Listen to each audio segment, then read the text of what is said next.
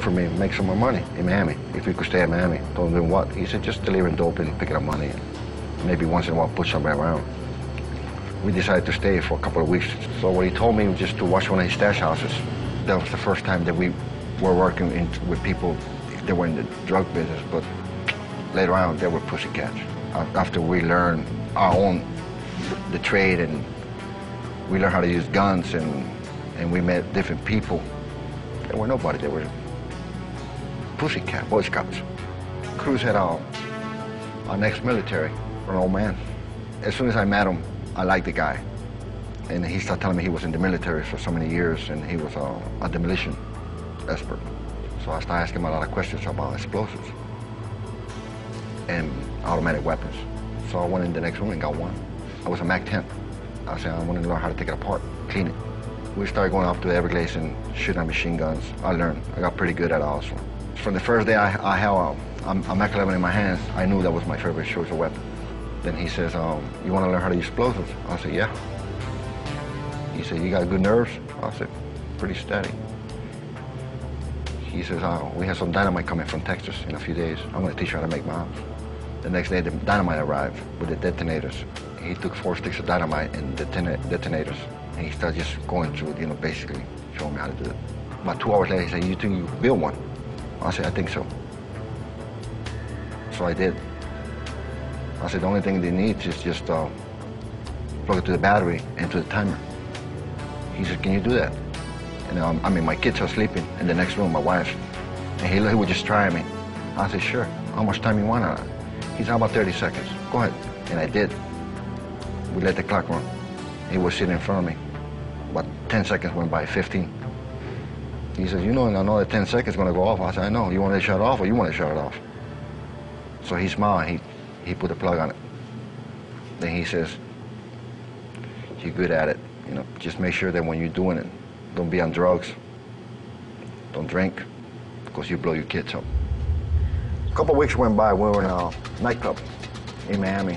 Flaco came in. He says, look, you need to get out of here, because we're fixing to do a hit here. You need to get your people out. Those people on your right, 6 Colombians laughing and drinking firewater, Colombian aguardiente. We're gonna spray that table, the whole table. And I said, all right, appreciate it. I said, let me get my guys. I went back to the bathroom and I told him, I said, we gotta go. There's gonna be a shootout here. He said, just give me a minute. I walked out. Well, during that time, Vanegas had stopped at the same table by accident and told the guys to leave because there was gonna be a shootout. So he screwed up the hit. It was just an accident. Apparently, he knew one of the guys at the table, so that he was just looking out for his friend, told him to leave because there was going to be a shooting. I was outside. Vanegas came out. Behind Vanegas, everybody started pushing each other out. Flaco came in his motorcycle. He was pretty pissed off. He said, you guys fucked everything up. I should have never told you nothing. I said, yeah, we did it, man. It was an accident. He says, well, you're in trouble, man. You're in trouble with my boss. The boss wants to meet you. I said, no problem. So we got in the car. We got a 995. And on the way, I'm telling him, I said, these people ain't gonna kill me, are they? He says, I don't know. I don't make no guarantees, man. We have fucked something up. And they talk about killing 6 people. So there ain't no pussies here. So we drove to a Holiday Inn on I-95 in Miami. I looked and 4 guys got out of our car. I said, is that them? He said, that's them. That's part of them. There's more to your left. And I looked, there was 4 other guys on the other side getting out of a car. I approached the older guy was there. He says, you Rivi? I said, yes, I am. He says, come with me. Got on the back of a car, and in the back seat was a lady. And she asked me, she said, you the one that fucked up the hit last night? And I said, in a way I did. And she told me I've been after these people for months, and that's the first time that we got sight on them, and I had fucked it up. She says, well, I'll tell you what, you find them, and we call it even. I'm interested in the 2 brothers. The other 4 we were just gonna hit because they were sitting on the table. I said, you were gonna kill 4 other people just to kill 2? She said, that's the way I do my things. Get everybody out of the way. I said, what? It wouldn't have been easy just to kill 2? She said, no, it would have been easy to kill all 6 of them. Spray the whole table instead of walking up to 1 apiece. That surprised me, I mean, she's talking to murder like. So I told her, I said, just give me a week. I find these people. So when we got back to the hotel, I told the guys what happened, and Vanegas was there. And I said with him, I said, look, we in deep shit with this lady.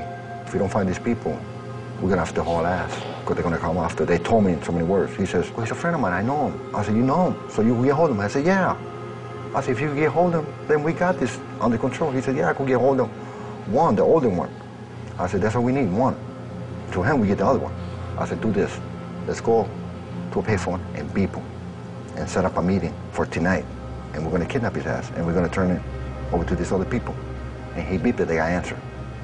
He set up a meeting at the Ramada Inn back parking lot. He told me that we had some guns and some explosives for sale. Sure enough, the guy came in about 8 o'clock. It was already dark. He's talking, laughing with Vanegas. I'm behind a tree.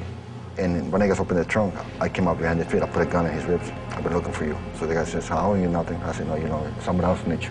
There's a lady looking for you. Her name is Griselda Blanco. He turned white. He said, you're going to meet her in a couple of hours. He started shaking. So about an hour later, they arrived. They took him. The next day, I'm at home, about 4 o'clock in the afternoon.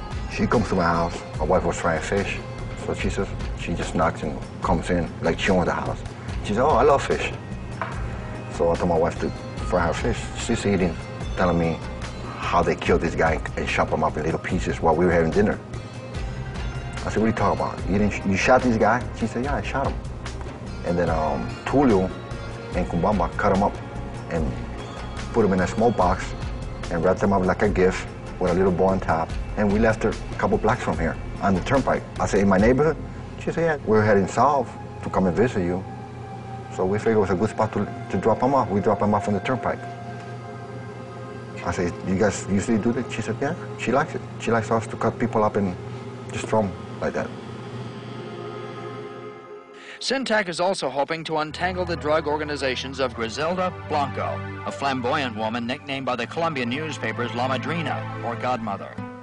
Well, we can't say for sure exactly when she was in Miami, probably 78. We didn't know where, obviously, because she was a fugitive, and we knew she was a multi-kilo dealer. She was the biggest back then. She was the godmother of the cocaine trade. Bloody, dramatic, took no prisoners. She is suspected of up to 15 murders and now is in hiding. 1979, 80, 81, and 82. Those were the years where she did her killing in Dade County. In that very, very Latino culture, it's not usual that a woman would be the head of her own organization. So I figured that she had to have been one mean lady. She is considered a very dangerous woman. She will pull the trigger herself if given the chance. Police say Griselda Blanco began years ago as a bank robber, then entered the drug trade, working and killing her way to the top. The role of Griselda Blanco became very, very prominent in what we were calling the cocaine wars. The first homicide of note that she's involved with is Dadeland, which of course is July 1979. Police believe the Dadeland shootout was simply payback for another incident here on the Florida Turnpike. The infamous highway shooting where people were going down the highway shooting at each other. Those two killings were linked. 3 months before Dadeland, 2 carloads of Colombian traffickers got into a high-speed machine gun shootout here. When police finally stopped one of the 2 cars, they looked in the trunk and found a body, handcuffed and strangled to death. Police believe the victim, Jaime Suscon, was ordered killed by Herman Jimenez, the man who died at Dadeland. There are many people who paid the price because they fell out of favor with Griselda Blanco. There was an infamous case linked to her. Police suspect in November 1980, during morning rush hour traffic near a Miami airport hotel, the Godmother's assassins killed a woman named Graciela Gomez. Graciela Gomez ran afoul of the Godmother, not a good thing to do. Griselda was jealous of her because she was an attractive young female.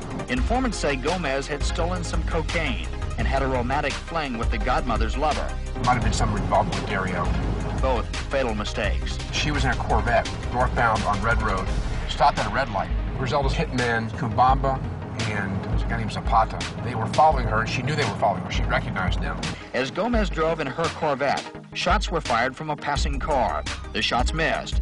She got afraid, and she jumped out of her vehicle, went to a vehicle, stopped the traffic in front of her, pleading for help. This couple, man and wife, allowed her to get in the backseat of their vehicle, not knowing what was going on. As the astonished couple watched in horror, the assassin walked up to their passenger window, pushed them aside, and fired point blank into the back seat. Shot through the window, killing Graciela in the backseat of this couple's car. Then they walked back to their car. They didn't run back to their car. Witnesses said they walked back to their car. The couple, meantime, scrambled from the car to escape physical harm, but there was an emotional toll. The wife felt the